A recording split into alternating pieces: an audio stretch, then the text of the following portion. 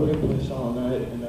it's really probably one of my favorite Christmas songs because I think it just captures the reverence of the whole bit itself, you know. And there's a lot of falls on Christmas, you know, you got the trees, the lights, presents and stuff, but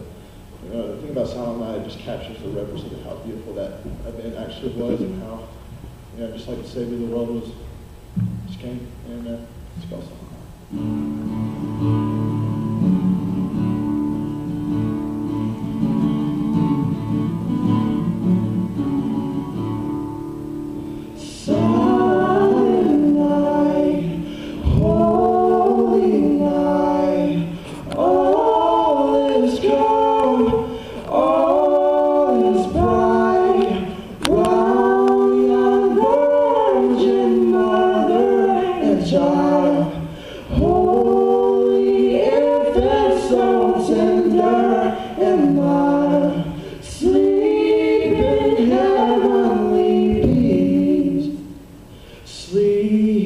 In heavenly